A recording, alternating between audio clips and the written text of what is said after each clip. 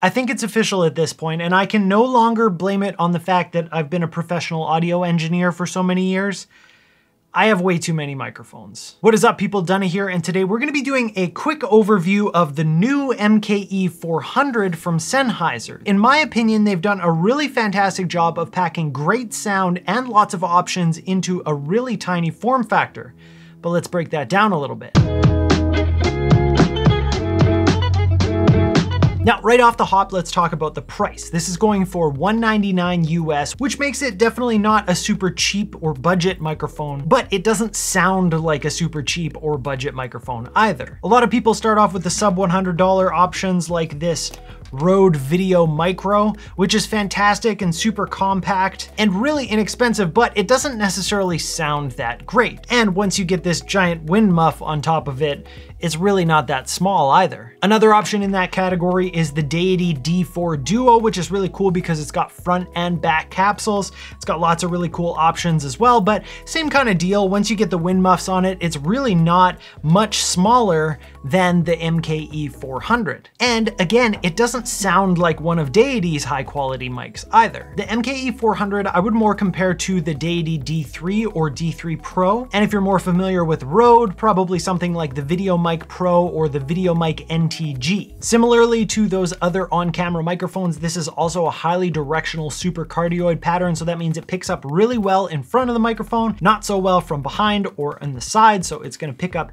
your voice when you're talking to the camera or whatever your subject is in front of the camera, and not so much everything else. And like I said before, I think what they've done really well with this one specifically is they've given you that higher quality sound that you would expect from those more expensive microphones, but they've done it in such a small package. Now, it might not seem like it at first, but let me break that down. This is the Rode Video Mic NTG on the shock mount that it comes with. Now, you need this shock mount to mount it to your camera, so it's kind of part of the package, right? Now, first of all, lengthwise, you can see that the Video Mic NTG is much longer than the Sennheiser. And second of all, width-wise, you can see that once you get that shock mount on there, it's definitely a lot wider too. It takes up a lot more space that way. Now, it might look like the NTG is skinnier out at the front of it, but you're gonna probably want to put on some kind of wind protection like this. And these guys are total garbage anyway, these little foamies that come with them. They never really do much in any kind of serious wind. So then you go out and you get one of these guys like what I've got from Movo,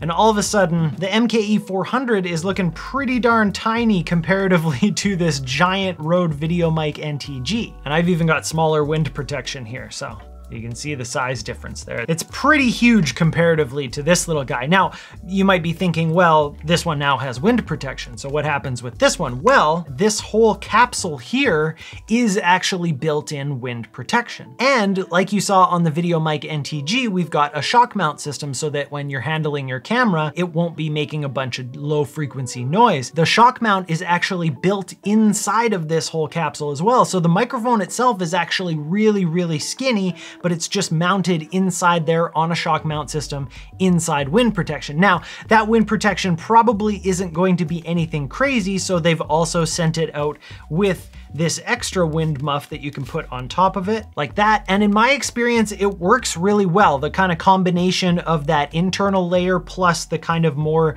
soft, furry outer layer works really well. Now, if we compare that again, the MKE 400 hasn't really gotten much bigger, and the Video Mic NTG is still a pretty hefty thing. Now, it sounds great, but it's pretty big. Another thing to keep in mind in a similar vein is because of the way that these shock mounts are set up on both the Rode and on the Deity microphones, they become really tall. They go really far away from the camera when you mount them in the hot shoe, whereas the MKE 400 stays really low profile. So the question is, did they have to cut any corners to get this microphone this small? So let's go through some of the features and you can be the judge for yourself. So first and foremost, the batteries that you'll find in here are 2 AAA batteries, so not a rechargeable system. That's got its pros and cons, of course. If you have something with a rechargeable battery, which is what a lot of the new microphones have, like the D3 Pro and the Video Mic NTG, it's pretty cool because you can just recharge it whenever you want. But if you make the mistake of letting it run down and you're in the middle of a production, the only thing that you can do is halt production to go plug in that microphone and give it a chance to charge up. With this, if you carry a couple of spare AAAs on you, you can always just switch them out. But what's really impressive about this is it's actually got a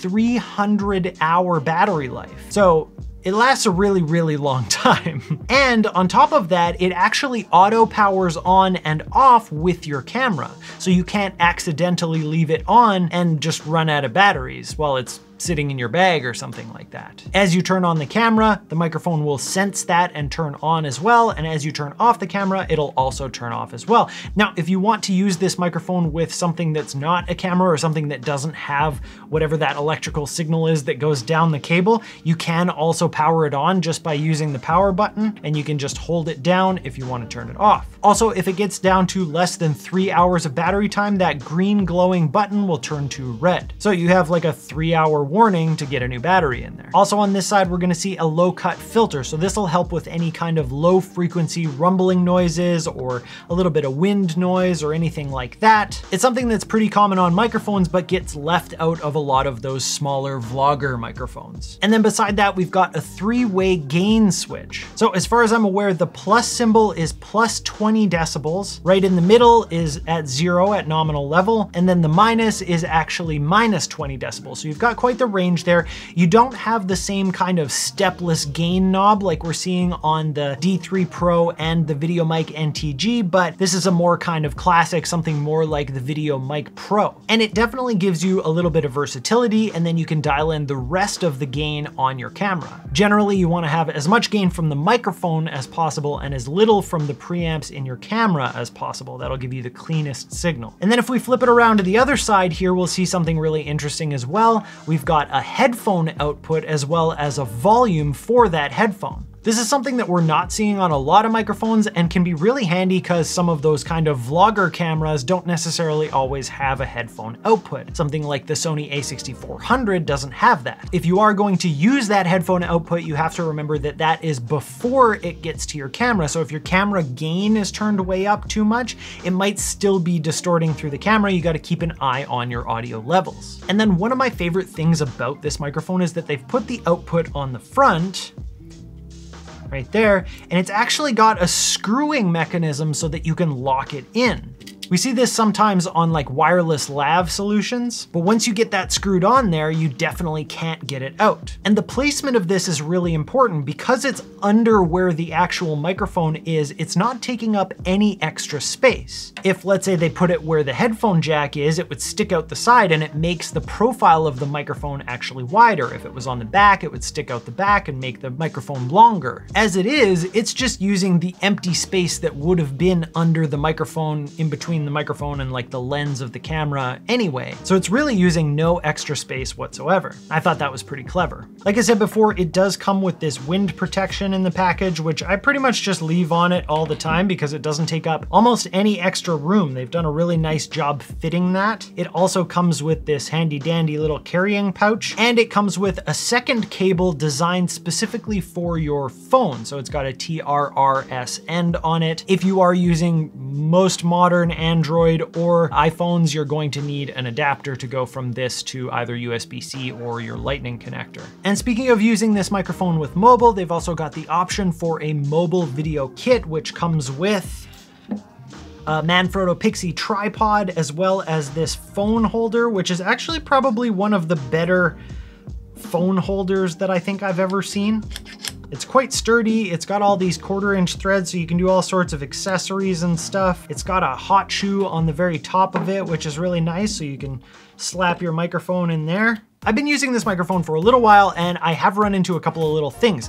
Namely that the cold shoe accessory, when you go to tighten this down, because it's so low profile and because it's so short, it's actually kind of hard to get in there and tighten it as much as you want to. And so then it does have a tendency to kind of come loose on top of your camera if you don't make sure you get it really tight the first time. And then of course, the final question is, how does it sound? Is it my favorite sounding microphone? And the answer is no. I think my favorite sounding microphone for kind of on-camera vlogging type of things right now is the Rode VideoMic NTG, and then the MK400, and then the Deity VideoMic D3. But let's do a couple of quick tests in this situation and I'll show you what they sound like. All right, so this is the MKE 400. I do use my microphones with the wind protection on them most of the time, so I'm just gonna leave it on for now. I've got it in the plus 20 decibel mode, and just for right now, I've got the low frequency cut turned off. On your mark, ready, set, let's go. Dance Floor Pro, you know, I go psycho when my new joint hit. Just can't sit, I gotta get jiggy with it. Ooh, that's it. Okay, so now we've got the Deity V-Mic D3. This is the $99 version, so it doesn't have a lot of the bells and whistles that the D3 Pro has. But because of the size and because this one's actually cheaper than the MKE 400, I think this is a pretty good matchup. On your mark, ready, set, let's go. Dance Floor Pro, you know, I go psycho when my new joint hit. Just can't sit. Gotta get jiggy with it. Ooh, that's it. And then finally, we've got the Rode Video Mic NTG, which has been my go-to for the last little while here for when I'm out and about running and gunning. I've got no low-cut filter on it right now, and I've got it in its highest gain setting. On your mark, ready, set, let's go. Dance Floor Pro, you know, I go psycho when my new joint hit. Just can't sit. Gotta get jiggy with it. Ooh, that's it. And just for comparison's sake, this is the Rode Video Micro. On your mark, ready, set, let's go. Dance Floor Pro, you know, I go psycho when my new joint hit. Just can't sit. Gotta get jiggy with it. Ooh, that's it. On your mark, ready, set, let's go. On your mark, ready, set, let's go. On your mark, ready, set, let's go. On your mark, ready, set, let's go. So that should give you kind of a basic idea where the MKE 400 stands in terms of kind of the competition. I've been really happy with my experience with it. I really love that form factor. I think that's the real winner for me. In my opinion, it doesn't sound like one of those tiny compact microphones like the Video Micro or the Deity D4. It sounds much better like the D3 or the Video Mic NTG, but they've managed to fit it in such a small package, and having the Shockmount built inside is so awesome. As always, links for everything will be down in the description if you want to check them out further, and I want to hear from you. Leave me a comment down below and let me know what your thoughts are on the MKE 400. And on your way down there, hit that like and subscribe button, hit the bell notification so you don't miss out on future reviews and tutorials. Thank you so much for watching, and I'll see you next time. It is hot in here.